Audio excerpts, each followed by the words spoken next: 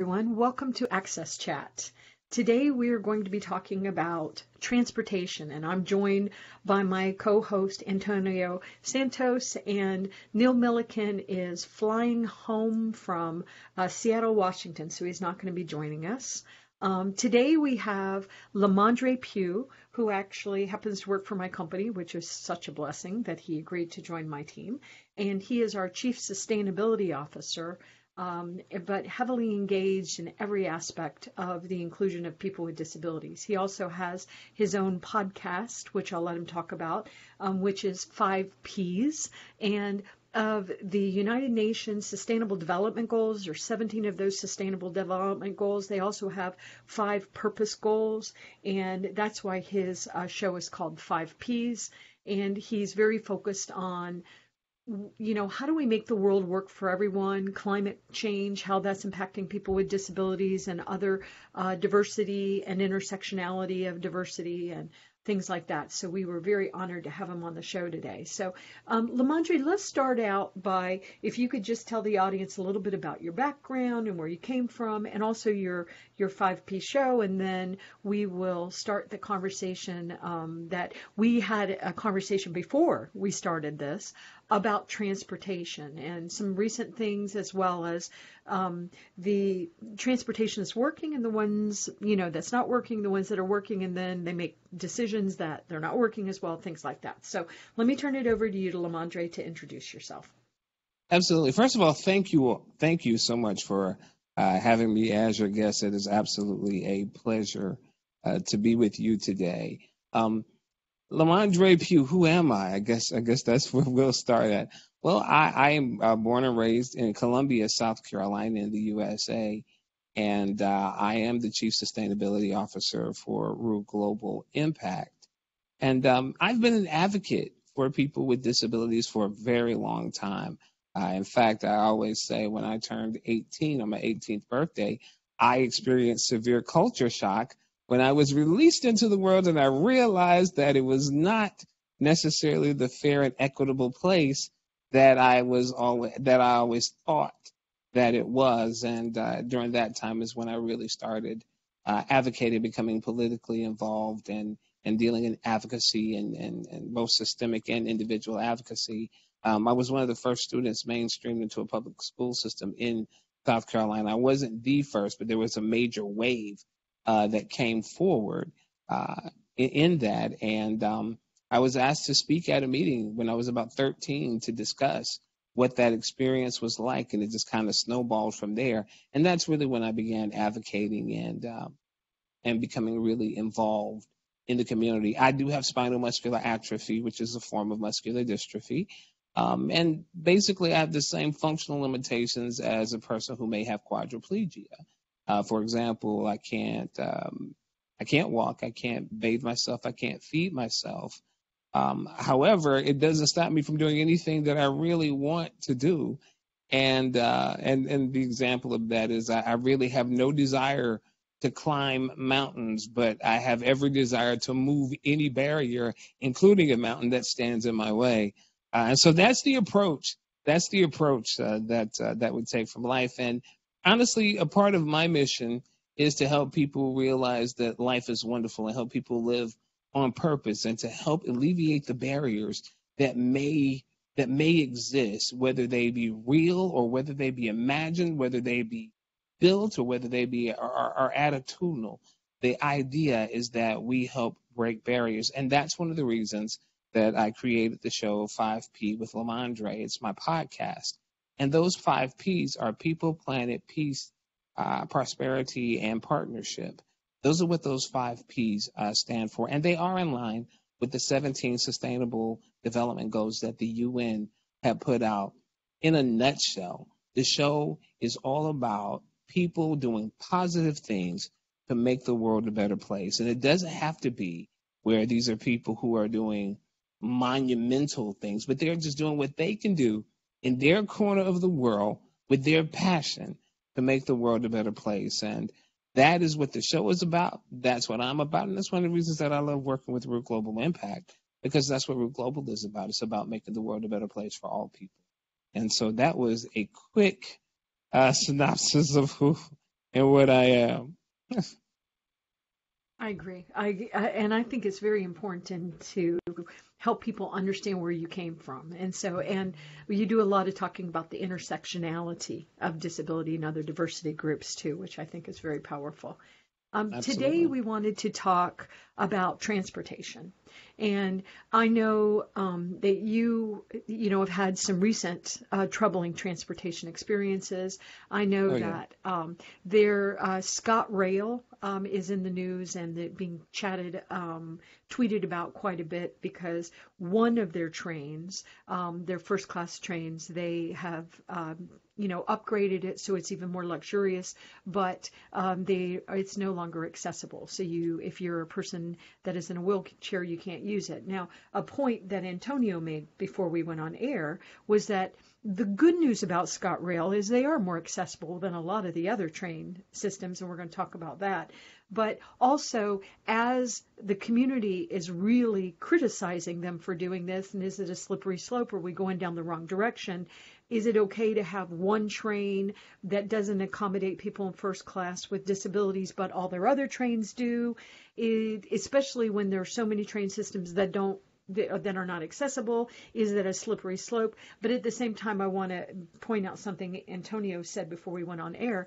Scott Rill is actually engaging in these conversations on Twitter, so we do want to applaud that they are willing to go in and have the tough conversations. And Antonio, I don't know if you want to comment on that, and do you also have a question or comment for LaMondre?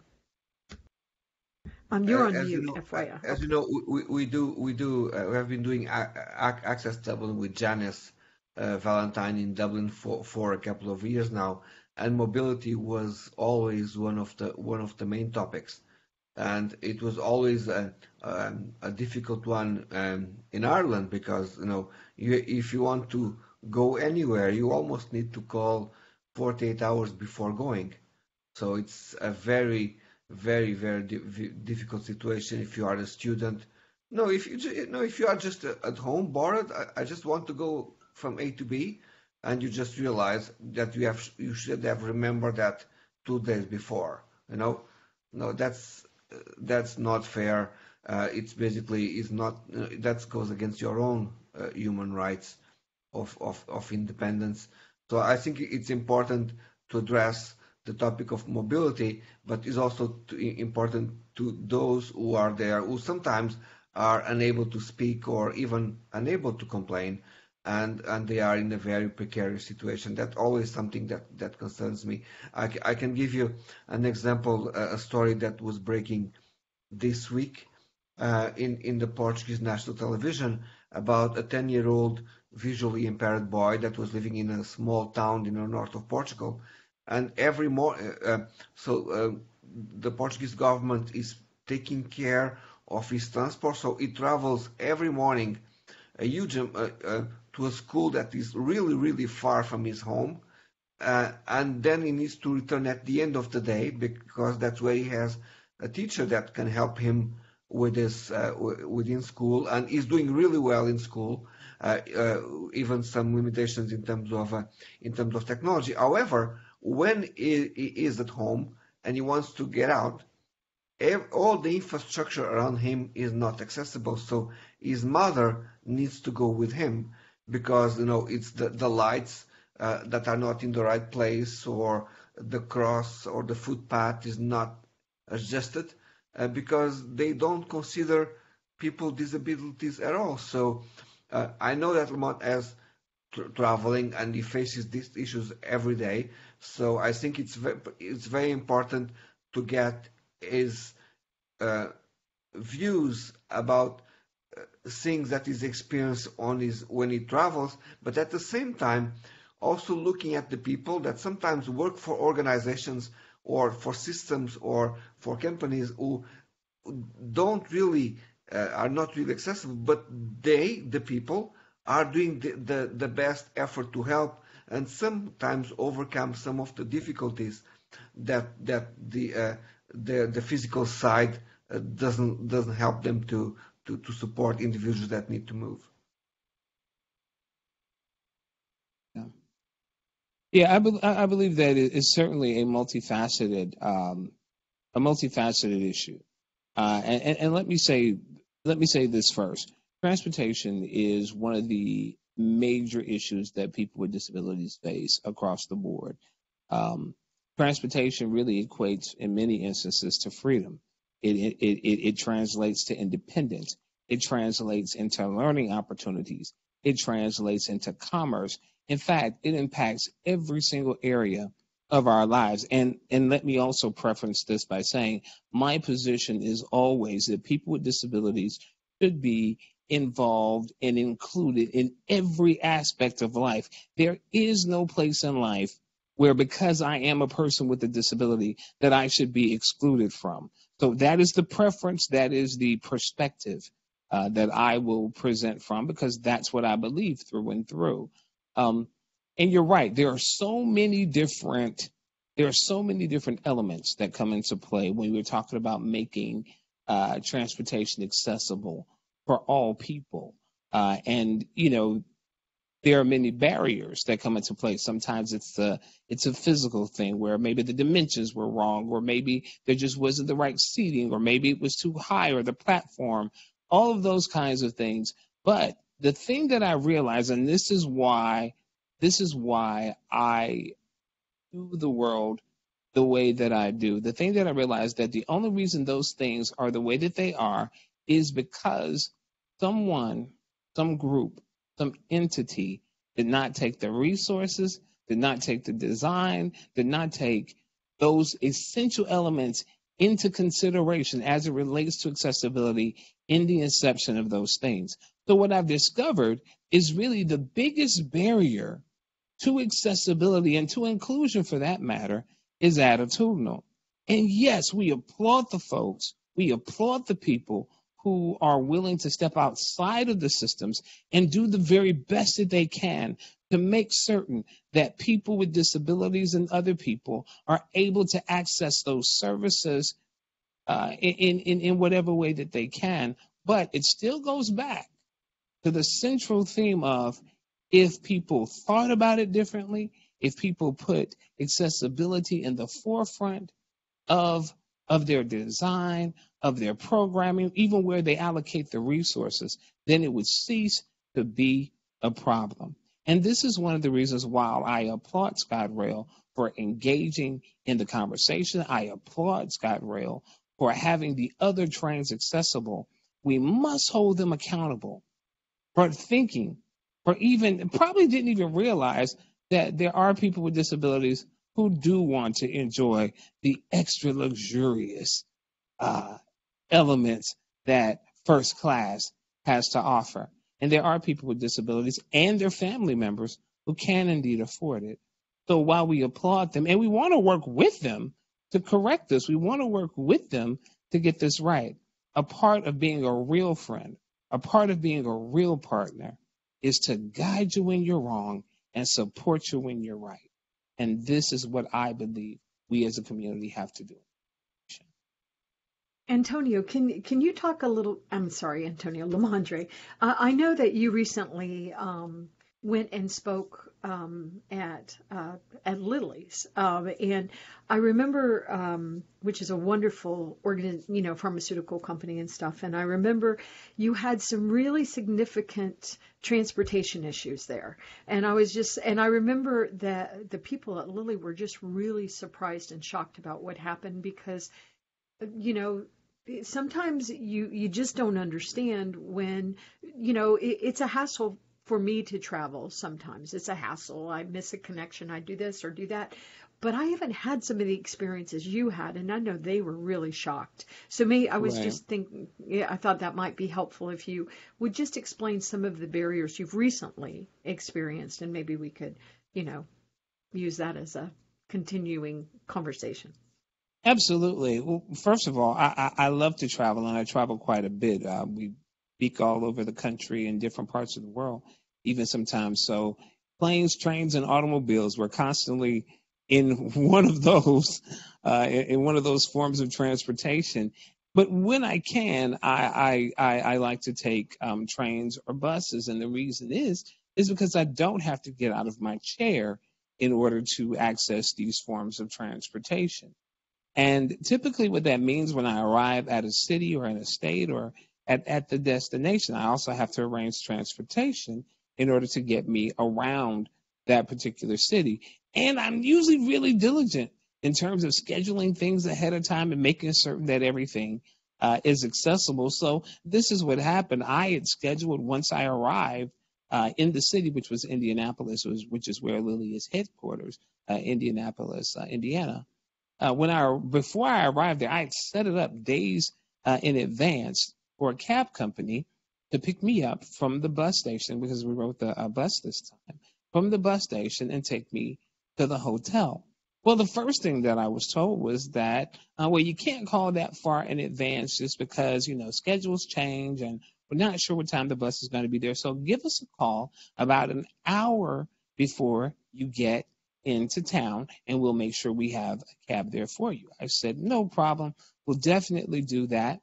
So I called about an hour prior to us arriving there, and this is what I was told. Okay, we're going to try and call and get someone there, but you'll be here in about an hour. I said yes.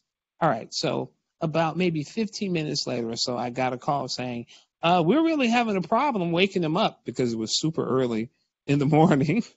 We're really having a problem waking him up, so just bear with us. We're going to make this happen. Long story short, we arrived at the bus terminal. No ride was there. It took an additional 2 hours and 45 minutes sitting at the bus station before a ride came to get me. And when the ride came to get me, dropped me at the hotel, and I was paying him because I was still paying for my ride. He did pick me up, so I was still paying for my ride. The driver then looks at me as he's taking my credit card and says, "Are you going to include a tip?" And I said to him, "You picked me up 2 hours and 45 minutes late." And before I realized it, I paid the man, got my car back, and I just moved away. And the reason that I had to do that was because it would have been things that came out of my mouth that my mother would not have been proud of. So, and the interesting thing about that was not the only issue. So, of course, going from the hotel to the event site was also a transportation issue. There were times literally when the actual event site itself was only maybe about a 10-minute drive away from the hotel, but it was still too cold and too hilly to actually trek there, to actually walk there. So we certainly had to have transportation, because this is in Indianapolis in the dead of winter, which is really cold here in the U.S. So walking was not an option there.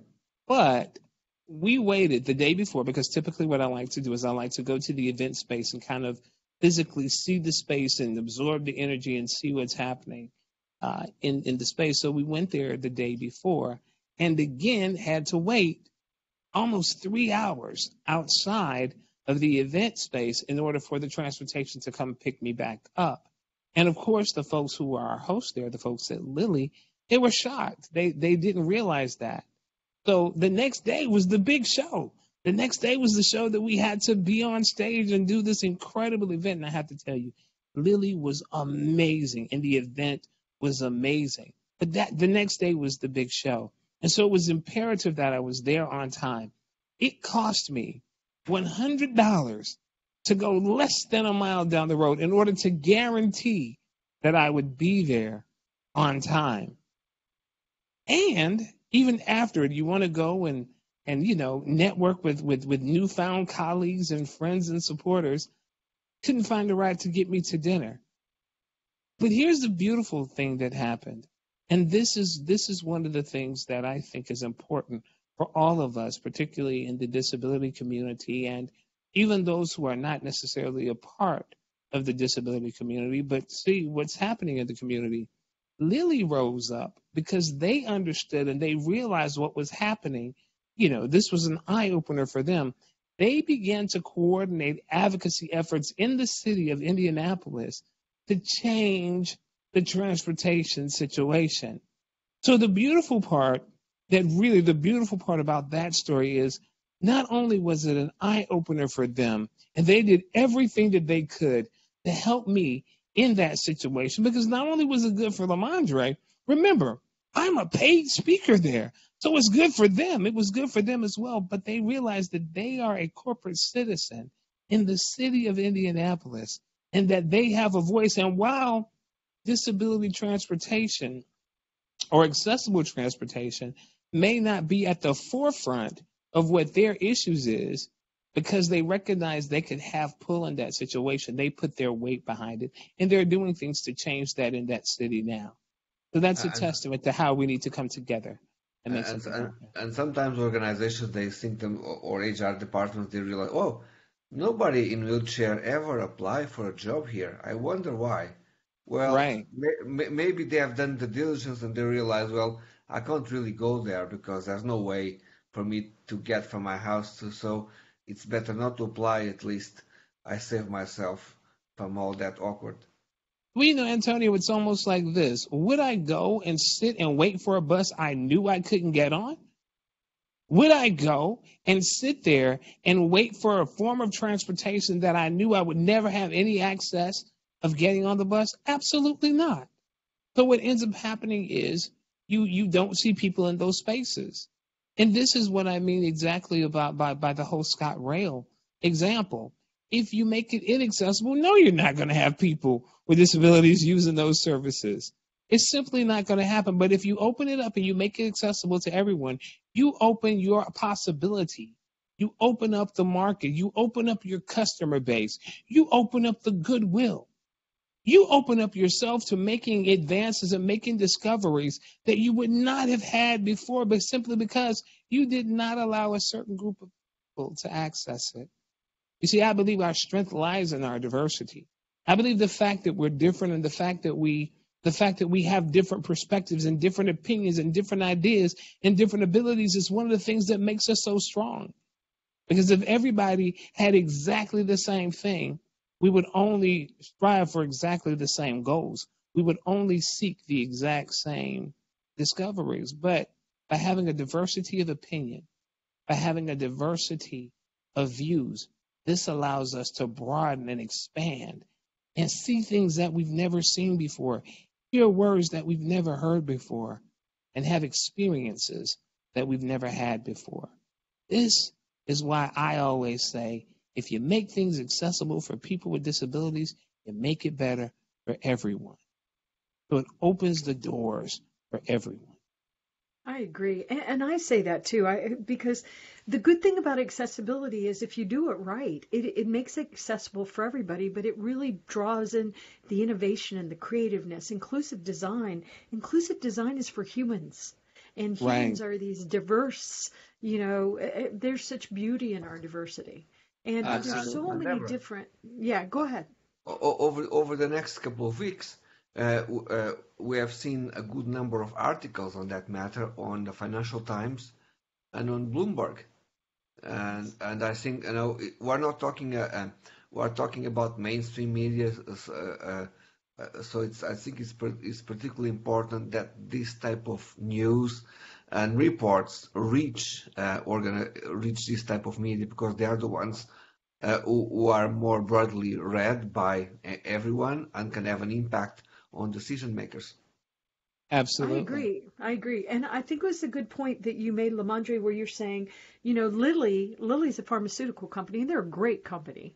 They I are. love Darren Rowan in the UK, and you have Andrea here in the US. They're amazing. They're just amazing people, really committed to accessibility and inclusion and diversity and inclusion across the board. But they really stepped up to say, wait a minute, we can do better than that. And there are so many other corporations that are stepping up. And now we have all this artificial intelligence, and we're talking about smart cities, and transportation is a really critical part of that. And I know I was blessed to work with LaMondre at my former company, TecAccess. And LaMondre, I'm going to say this and probably incorrectly, but I know that you're in a motorized wheelchair, which is a much, much heavier wheelchair than a Uh-huh. wheelchair that's not motorized. And I know that those motorized wheelchairs are very heavy. So when you would travel on airplanes there, and I wasn't familiar with what this was, but I remember you needed like a special ramp to make sure it could accommodate the chair. And there were just things about getting you from A to B that I wasn't having to think about with other employees as an employer, but at the same time, you are such an amazing team member that I accommodate you because of your brilliance. I mean, you have Well, so much value to add. But even if you were a crappy employee, I still, as an employer, need to do the right thing, right? But I mean, it's worth it to me, but at the same time, I just don't realize some of these issues. I mean, I hear about them, and I know that some of the AXSChat community, they were pinging me saying, Deborah, did you see what's going on with, Scott Rail, and, they're making their first class more fancy, dancy, but taking out wheelchair accessibility. Now, what I didn't realize, Antonio had told me, it was only one of their trains. And if I have, it still is a slippery slope to me. It still worries me because do you make something more luxurious at the expense of cutting out members of your passengers and your okay. passengers' families and friends? I mean, yeah. Okay. Is So it so so serious?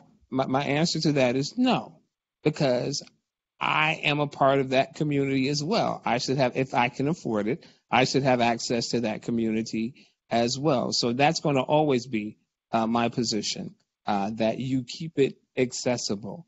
And you can be luxuriously accessible. Those things can coexist. They are not mutually exclusive. They certainly can exist together. And in terms of travel with me, in terms of flight with me, it's not so much that I needed a special ramp, but what it is the chair is extremely heavy and it's delicate. And what happens is whenever I'm taken out of the chair, what would inevitably happen is when they would stow the chair underneath the plane, they would break it. But they would break it not because it was so delicate. It was just because they didn't handle it correctly. They didn't know how to turn the brakes off, which is fine. I would label everything. I would, write notes, and usually they got it. But I remember sitting in the plane, looking out the window and seeing my chair turned upside down on a conveyor belt. My thinking is, wait a minute, it has wheels, it has brakes. Why is it upside down? Why is it upside down? So there are certainly things that I have to do and prepare for that will help to mitigate some of that damage that could happen. And so I started doing things like disconnecting the hand control and bringing that as a part of carry-on with me, and also clearly labeling and clearly marking how to do certain things. Like literally, I came up with almost like a paint by color system, a paint by number system for my chair, just so that we would have a lesser of a chance of the chair being broken or damaged in any way. And what's interesting, particularly in the U.S., they would say things like, well, if we break it, don't worry about it. We'll pay for it. We'll make sure it got fixed. My thinking is, okay, that would be the equivalent of me saying, if I break your legs, don't worry about it. I'll fix it. I'll pay for it. Don't worry about it. But your legs are going to be broken for a little while. So it took a while. It took a while, but things are slowly starting to turn a little bit where people are paying more attention to it. But the question that I have is, why do I have to transfer out of my chair to get on the plane? There's room. There's certainly the opportunity to do that. So it makes no sense to me why the laws state, or why the laws are written in such a way that I have to get out of my chair. I don't have to get out of my chair on a train. I don't have to get out of my chair on a bus. So why is it that on a plane I have to get out of my chair? The space is available. It's there. You know why? Because as a society, we don't have the will to change it as of yet. The collective will that is simply there not to change it. So my thinking is, and this could be just the optimist in me, is that we can change this. We can do something about this. We just have to keep talking about it, keep pressing for it, and keep advocating for it. I believe that there is that we can do anything if we have the will to make it happen. If we can put people on the moon, if we can do this. This really is not rocket science. Well, you know what? In China, over the weekend, they built a 1,000-bed hospital over the weekend in China. Wow. I also want to say, and then I'm going to give the mic to Antonio. According to an article in May 2019, new data shows U.S. airlines damage about 25 wheelchairs per day. Per day. Yeah. Antonio, let me give you the mic. I was going to say at least 3 of those chairs were mine, I promise you. No, I've been in a few public transport events over the last couple of months, and one of the things that seems to be getting into a trend is about seamless mobility. What does that mean? It means that you are able to somehow define your journey in one place. So you are planning to travel to, let's say, to Paris, and between the place where you are and Paris, you might end up using 4 or 5 methods of transportation.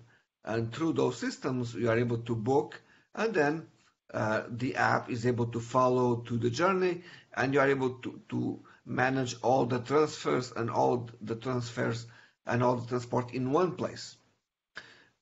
What is in some cities and in some operators, they are accessible, so you can expect that, but others are not. So my question to you is, when you are defining your journey from traveling, could be a long travel, could be a short travel, when you are using systems to booking, how much time do you have to spend doing that booking to be able to travel? Are you spending a day, half a day, just to make sure that everything fits according to your needs? Sometimes it's a multiple day event, simply because, I have not found an effective system that denotes whether something is truly accessible or not. That kind of encompasses all of them. It's not like I can go to, Travelocity or some website like that and say, okay, yes, I need accessible this, and it kind of checks it all across the board. So what ends up happening a lot of times with me is once I book the primary source of transportation in terms of how I'm going to get there, I then have to go and check out that city to see what services are available there. And typically what happens is you'll find, if you type, accessible transportation, a whole list of things will come up that really are medically oriented. And so you have to call each of them and contact them and explain exactly what your situation is. And many times organizations like this don't work on the weekends, so you have to wait until someone's in the office and returns your call.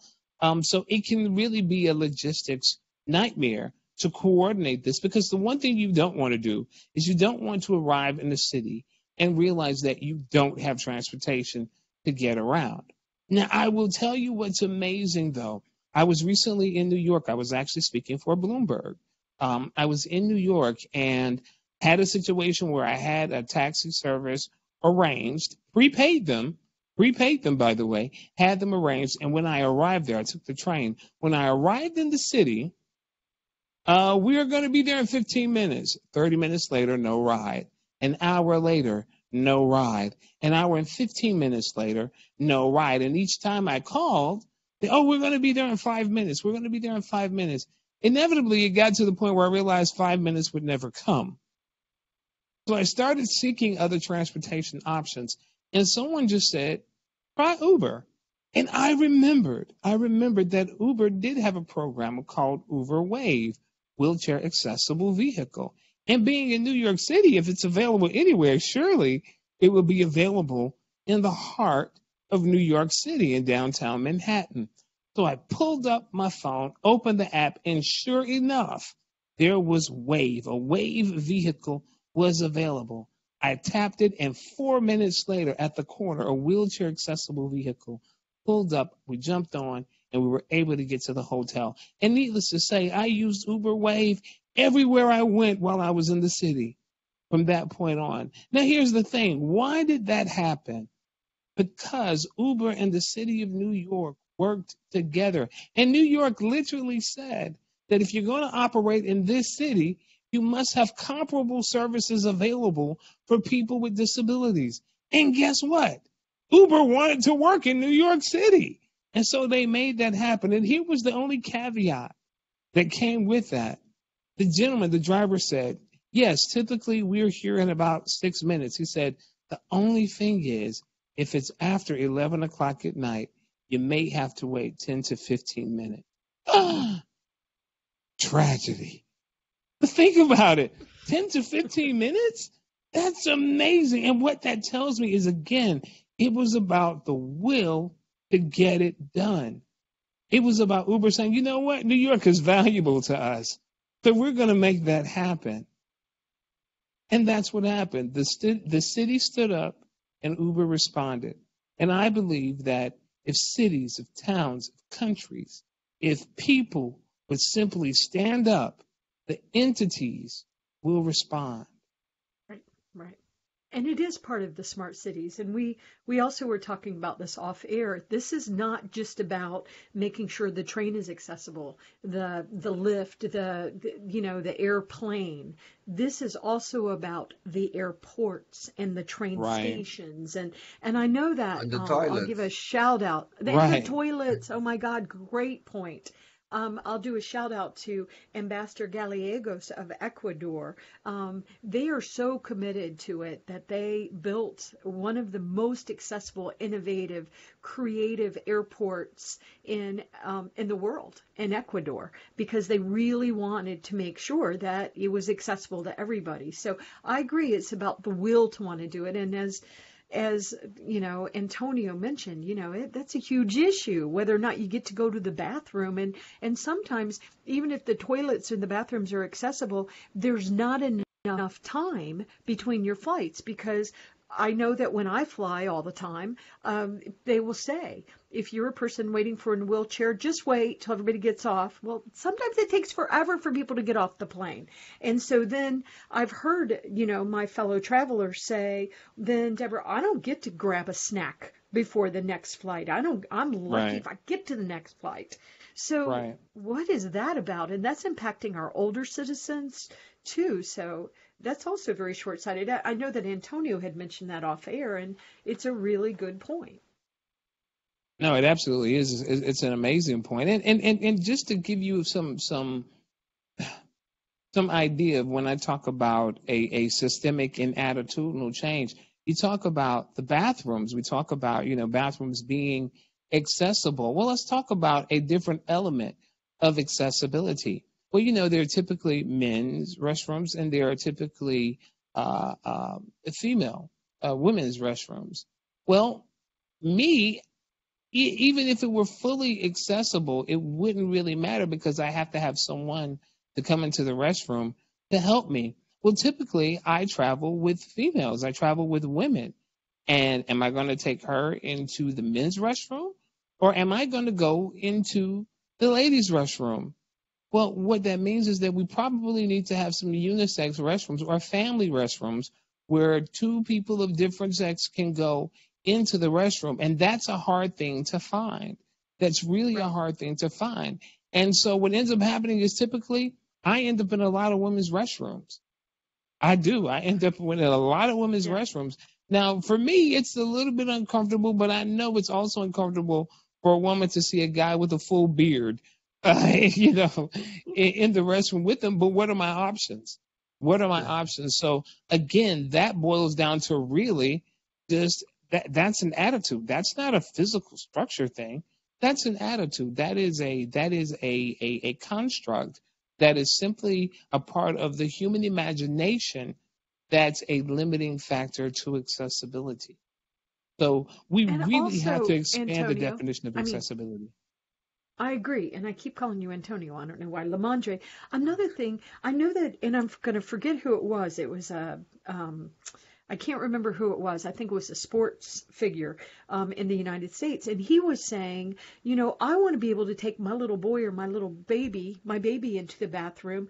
And I don't want to take my baby and have to change him in the nasty men's urinals. That's weird. And so give us family bathrooms because it allows fathers. And yes, our fathers love our children. I mean, my God, Antonio, you and your daughter are so cute together. I mean, fathers want to take care of their children too. So by having these family bathrooms, it also helps men that want to take care of their babies, men that are traveling with their little girls. They don't want their little girls going into, so it's Right. good for everyone. And, and it makes just so much sense. I like what you're saying in that we've got to have the will to make this change. We've got to have the will. Right. We got to care, and we got to have the slippery slope. And once again, I agree with something Antonio said off air in that we appreciate that Scott Rell is actually willing to engage with, and there's a real heated conversation going on about what they did with their first class, and they didn't include people with disability, anybody that's a wheelchair user. But this is a really important and a very complicated topic as well. And I know that we are almost out of time. And I want to make sure that we thank our sponsors, that we thank our supporters, Barclays Access. We love, love, love them. We love My Clear Text, who make sure all of our videos are fully captioned. We just appreciate everything they're doing. And MicroLink is so wonderful to us. And then our community. But we really do appreciate your wisdom too, LaMondre, and we need to really dive into these very complicated topics because I think you're right. It's a part of it is, do we care enough to fix these things? Do we care enough to say, we appreciate everything you're doing, but what are you doing here? And by the way, when you make things more accessible, it's going to improve the experience for all of your customers, including customers that are temporarily disabled. But before, I want to make sure we give you the last word, LaMondre, but before I do that, let me give the mic back to Antonio in case he wants to make some comments, and then we'll let you have the final words, LaMondre, but we appreciate what you're doing. Over to you, Antonio. No, I think it's really it's very a complex issue, and if we want to solve problems, we need to embrace that level of complexity to have them done. I think I see things changing, and in terms of public transport, in terms of mobility, they are not still changing as fast as we want them to change. But one thing that is still concerning me is particularly when we talk about smart cities. There's plenty of events happening around the world, and this discussion about accessibility in mobility is being discussed, but not yet with the seriousness that it deserves, because smart cities are projects that we're talking about large investments. A lot of money are being spent. Sometimes we are talking about taxpayers' money, and once the spend is being done, and then you realize that you need to retrofit, we are talking about taxpayer money again. So I think it's particularly important that people start to look at the way how these cities are planned and consider accessibility really, really early at the stage of planning, not just at the middle stage, because everyone will benefit, including the taxpayer, and because you need to have the taxpayer on your side when you want this type of developments to take place. Good point. Good point. Let's give you the final words, LaMondre. Tell us what we can do to fix this once and for all. And as Antonio said, these are very complicated issues. They are. They're very complicated, and it's with a ton of nuance to it. But let me first start by saying thank you, Deborah, thank you, Antonio, thank you, AXSChat, for allowing me to be a part of this discussion, and it's a very important discussion. As I evaluate where we are in terms of including people with disabilities or this whole spectrum of inclusion, this really is about, do we have the will to get it done? The biggest barrier I believe that people face are attitudinal barriers. Because if our perception of things were different, if our attitudes about accessibility and inclusion were different, we would design differently. We would allocate our monies differently. We would think of whatever we're creating, whatever programs we're doing, whatever services we're providing, we would think of them differently. We would think of them in ways that include all people. See, I believe that this is not just about ramps and wheelchairs and braille and sign language.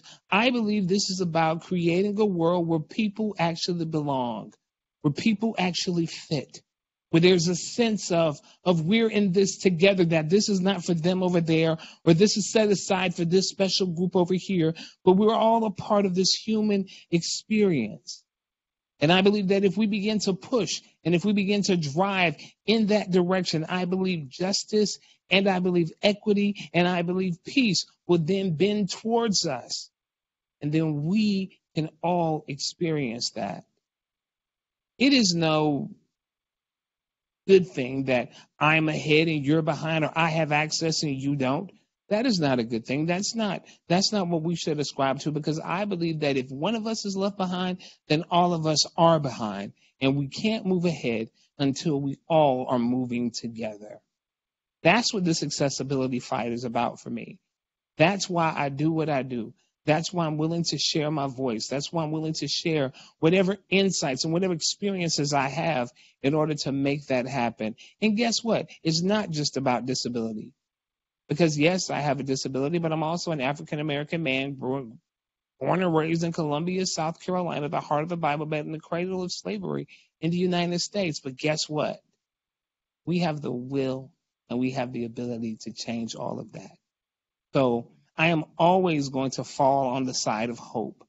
I'm always going to stand on the side of justice. And I believe the idea is to create a world where we really belong. Thank you all for the opportunity to share it. I appreciate it. Thank you. Well said. Thank you. And we miss Neil on this, but we will see everybody on Tuesday. So thank you, LaMondre. Thank you so much, Antonio. And we will see everybody on AXSChat on Twitter. Thank you.